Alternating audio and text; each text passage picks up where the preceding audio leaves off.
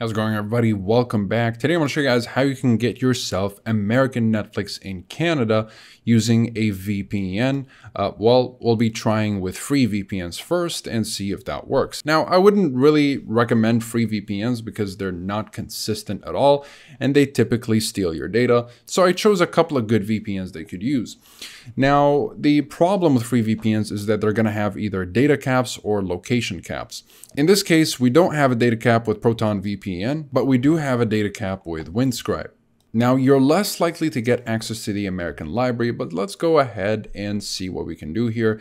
And later on, by the way, I'll give you guys a few options for premium VPNs if you're not willing to deal with the restrictions of a free VPN. So let's go ahead and see if we can get access to Sync 2, which is only available in the States and South Korea.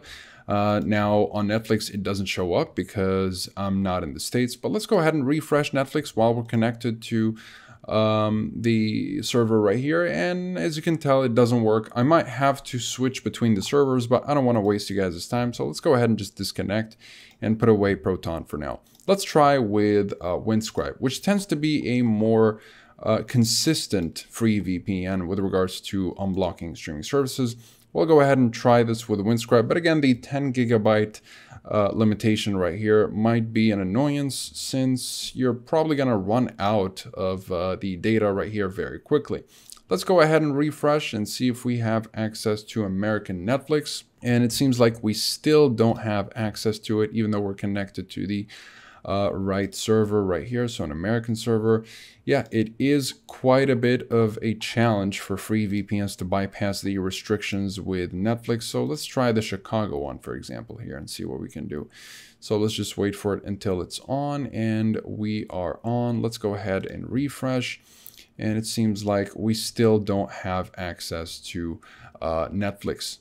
So as you can tell, it is really just not reliable to use a free VPN. Even though these two VPNs have the best chance of unblocking streaming services, you probably just want to avoid using a free VPN altogether if you're specifically looking to unblock a streaming service, because it's just going to be an unnecessarily difficult task with a free VPN.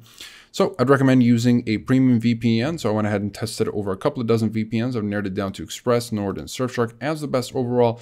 They all vary in budgets and features. So you can pick and choose depending on your own situation and what you're looking for out of your VPN and your specific needs and preferences and budget, of course. Let's go ahead and demonstrate using ExpressVPN, which is going to be the best of the best and most reliable overall. Nord is more of a well-rounded option that gives you a whole bunch of features for a very reasonable price. And Surfshark is going to be the best budget option that gets the job done at the cheapest possible cost without really sacrificing any of the necessary security features that you need to keep your devices secure. But now that I'm connected to ExpressVPN's American server, let's go ahead and refresh, and Sync 2 should show up right away without any difficulties. And, you know, rarely so, you might have to change from one location to another, but that could just happen every once in a while. And 9 times out of 10, if you just switch from one location to another, you'll be good to go. Whereas with a free VPN, you might have to try 10 different servers in order for it to work. And even when it works, at some point, Netflix will detect they're using a VPN and will block your IP address, and you might get cut off while you're watching the movie. So that's pretty much it for this video. If you guys are interested in any of these VPNs, I'll find links to pricing and discounts in the description down below, as well as full reviews if you'd like to learn more about the privacy policy, speed streaming, and torrenting capabilities, as well as security and features.